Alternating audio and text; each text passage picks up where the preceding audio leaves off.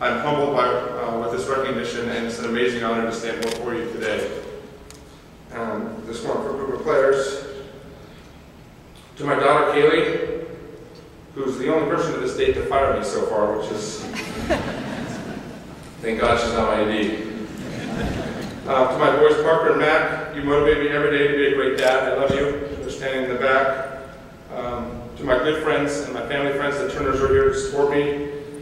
And I really want to make sure that I thanked someone that has made the biggest impact in my life. Lisa Love, are you here?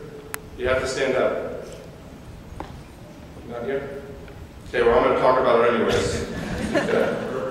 Good people, love people. When you think about it, good people love people. Think about the people that have impacted your life. Then these words become real. To me, this is what we're supposed to be as coaches.